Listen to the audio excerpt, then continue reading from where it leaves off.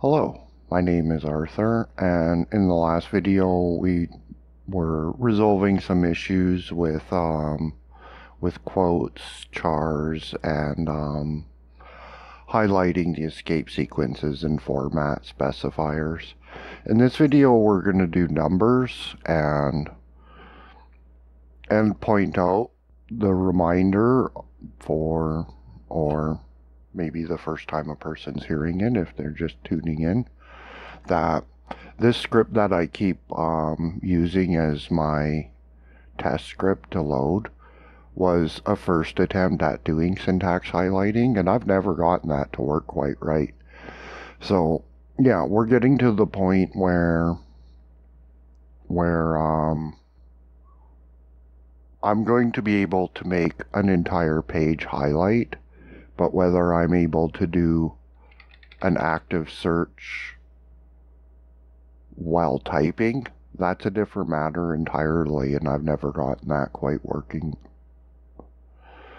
So yeah, we're kind of at the point where I've more or less hit the limit of what I know, and the reminder, I'm learning C and GTK by trying to make syntax highlighting. So we'll just close this up. In main, I've created one more tag for numbers, and it's just a blue color tag, so we've done that a few times already. There's no need to do that in video. I don't recall if we added this previously, but we need C type to do numbers because we have to check digits and alphabet numbers. I think that we might have already used that. I'm not sure. So we'll just write a quick number search, and I'm not going to try to make something as smart as this software. This software will know an integer, a float, an invalid number. I'm going to make it search for numbers and be able to tell that the number is not part of an identifier. So a number being part of an identifier would be like this. That's part of an identifier. So if it's next to an underscore or an alphabet character, it's not a number. So we'll just write the function. We'll call it number.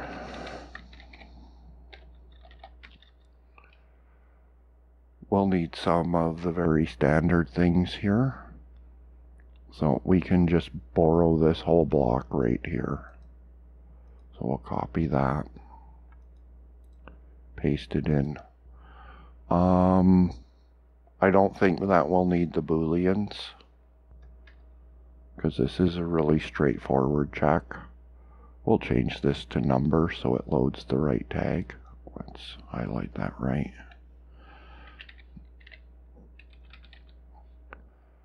So that's the tag. We'll remove the tag, and then we go into a while loop.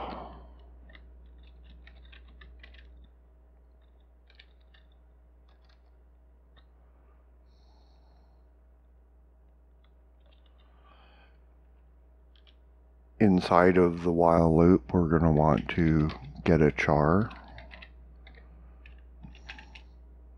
from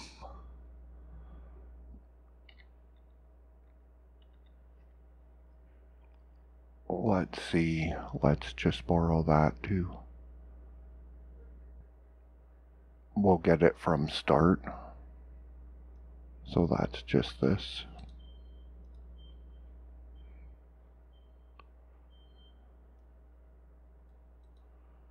So we'll get the char at start.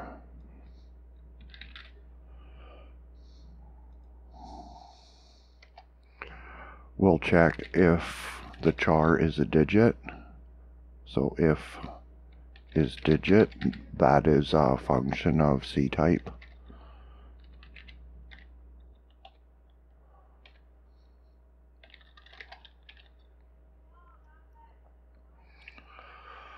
So if it isn't a digit, we'll move the iter forward and we'll check the offset. So we'll want to check the offset to know when to break out of the loop, and then we'll move the iter forward.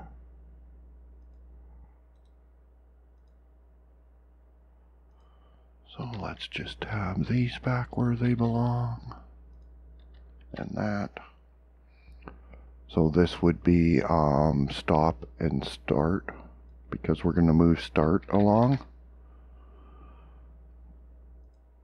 And if that doesn't happen, GTK text iter forward cursor position and start.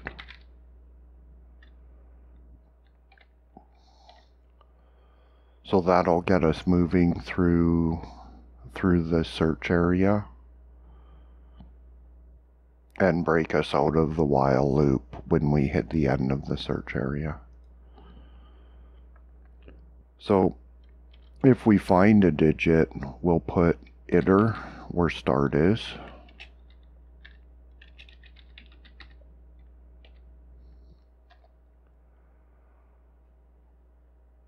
We'll move iter.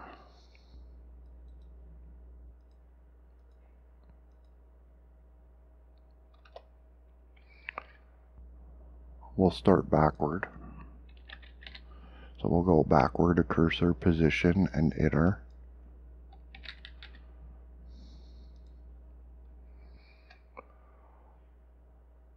We'll get the char that's in front of iter.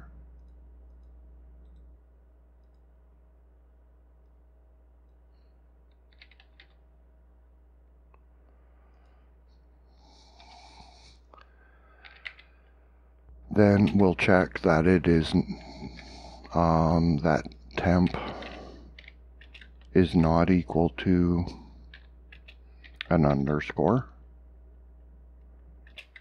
and that temp is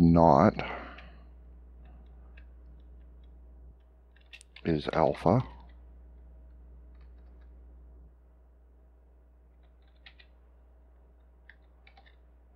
which is another C-type function to check if it's an alphabetical character. So if it's neither of those things,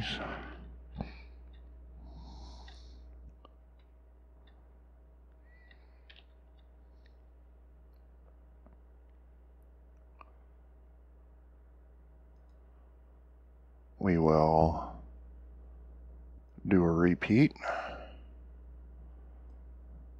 of all of these things.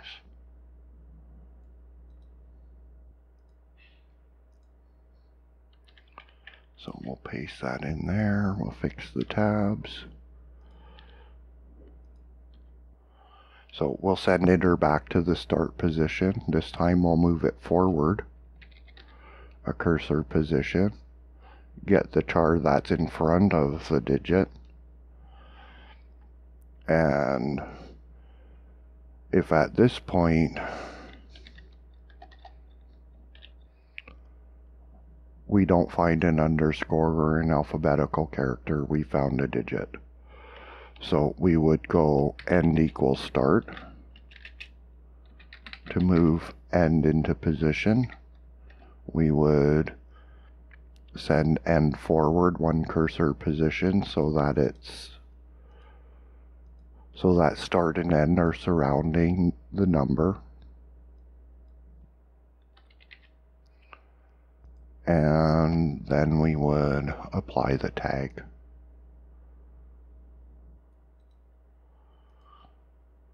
So that should get us working.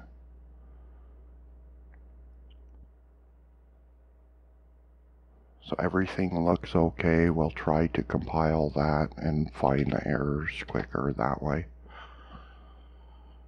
Okay, there's no errors. So we'll just run. That's not going to do anything because we have to tell it to do that search.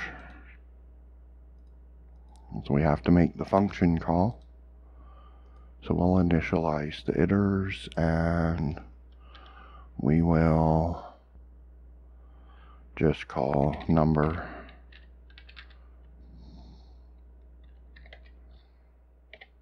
Which is our function's name.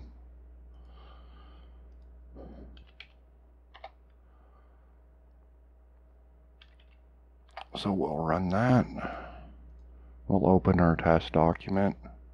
Now at this point, there's no two ways about it. Our typing is going to be completely debilitated. So yeah, we can run get a coffee while it goes in, does the searches to go along with the typing. So at this point we can see typing has become unviable. These searches cannot be performed, especially one like this. That's,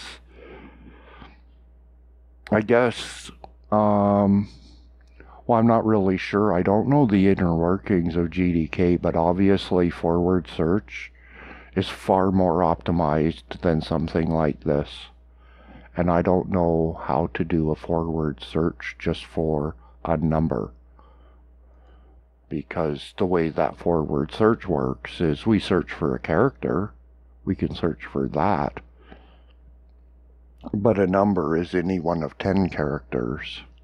So searching for, using that to search for any one of the 10 characters, I don't know how to do that. Or that would be, yeah, I don't know that that's possible. This is the only way I know to search for numbers. It can tell the difference between a number and an identifier, but it is pretty slow, right, when it comes to typing. So what we can do to speed that up, the only thing I know to do, is to change our search parameters when we're typing. Now, I figure that, like, when we're doing a search that's related to typing, the search would exist in two places. So let's just take a keyword, like void. So that search happened only in the highlighted line. For that to work, the search occurred in line 22 and in line 23. That's the only lines the search needed to happen in. Now, as far as I can gather, enter is the only key that actually breaks a line. Backspace, it'll join a line, but it's not going to change the nature of well, it's not going to break a line. Backspace will join a line, or delete may join a line, but enter will break a line. So as near as I can figure, when we're typing, there's only two lines that are actually relevant to being searched. The one we're typing in, and the one above it that we may have just changed by pressing enter. So we're going to write a new function, initialize line iters.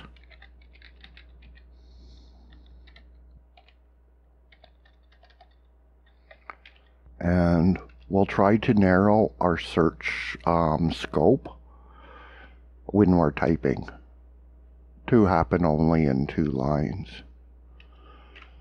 So we'll need a page number.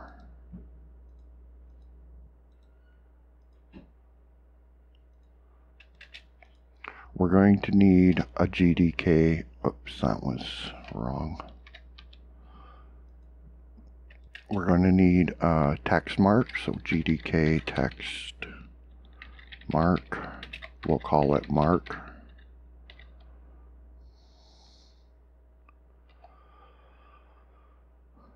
We'll initialize mark by GTK text buffer get insert. Insert is the location of the cursor. So that's book at page.buff. So that initializes our mark at the cursor. Now we want to GTK text buffer get iter at mark. So book page buff comma and start the iter and the mark that we're getting the iter at. Okay, so we got a typo there. So that should initialize the start iter where the cursor is at. At this point, we would put stop equals start. So we initialize the stop iter where start is at.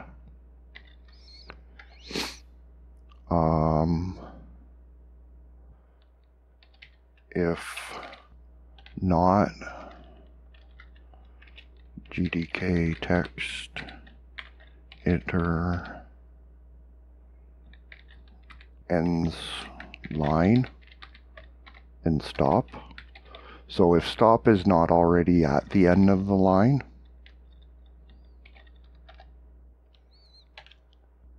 GTK text iter forward to line end and stop. So if the iter is not already at the end of the line, move it to the end of the line. Now GTK text iter backward line and start.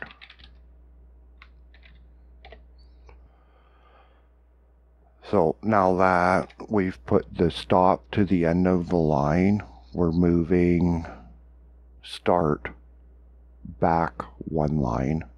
So this is our line. We would be moving start to here. Then with start there, it should really just be initializing these things.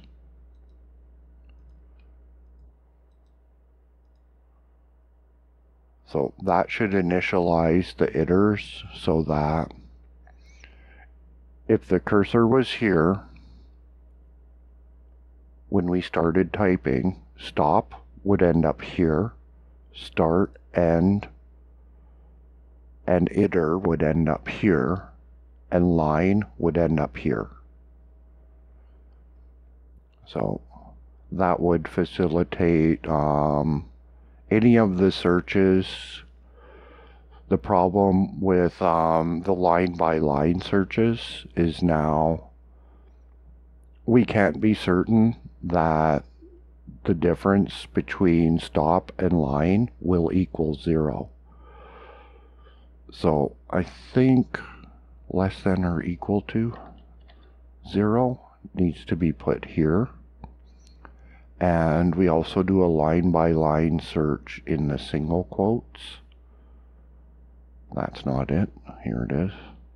So this one we would have to check less than or equal to. So that would mean that line has gone one beyond where stop is, because that situation can occur now because stop isn't mandatorily the end of the document.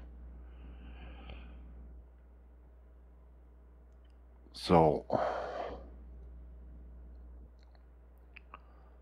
I think that should all work. Let's it's not doing anything. It's not going to change anything because we haven't put it into place. But let's get it to compile first, so that we have all of the syntax cleaned up there. Did you mean forward to line end?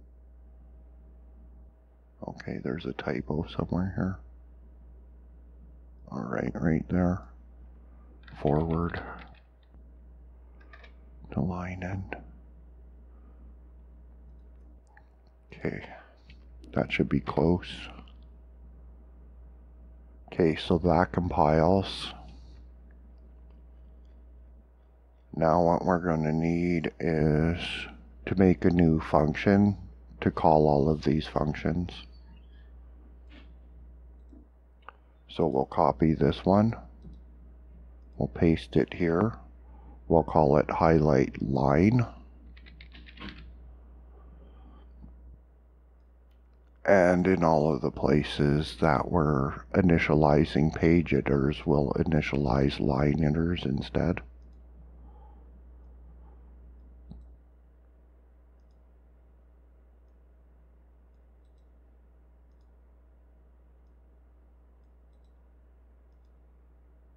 So we'll just modify this to do what we want it to do.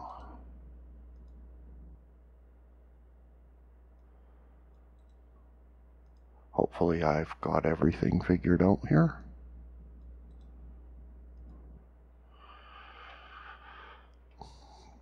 So now we have to take highlight line. We'll copy this.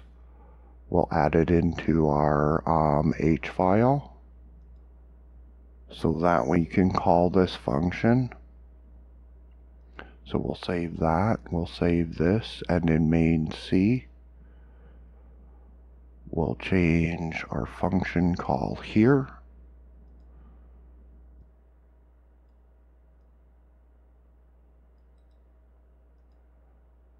to highlight line. And we'll save that change, and we'll see if that's working. So hopefully that will successfully narrow the search when we're typing. And yeah, it's good to point out again that I've never successfully gotten highlighting text working entirely. So we can see here that the number is highlighted, but the number inside of a name, so the number that's part of an identifier, is not highlighting. Let's see if we're locking up. We don't seem to be locking up at all. And we've become responsive, and we can also see here that my manner of number search is not quite what it should be, because that's not a number. These are not numbers. These are parts of a name. So my number search, that needs to be refined more.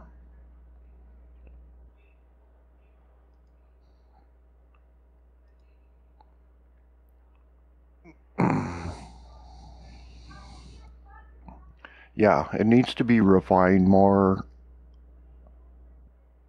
It should be looking for digits in a row. It should be looking for a period. And then once it's found digits in a row, a period, and any digits after the period, should be determining that block of numbers is the number, then doing the checks. So yeah, I'll think about that one and see if I can come up with something to make the number search a little more realistic, because it's pretty thin the way that it is. It's not what it should be, but it is a start to doing a number search. And yeah, the highlight line function, I don't know how good this is going to work when it comes to keyword searches. So we'll glance at that for a second. Let's just open up that test document, because it has the keywords in it, and also has a routine that searches for keywords. But it's something to consider, because this is something I have never got quite working right. So we have the preprocessor keywords to search for. And then we have the types, and the other keywords that are not types to search for. So yeah, when it comes to typing, the idea of, even if we're limited to 2 lines of search, the idea of iterating through these arrays, searching for words, well, the way that I know how to do it isn't very functional for while we're typing. And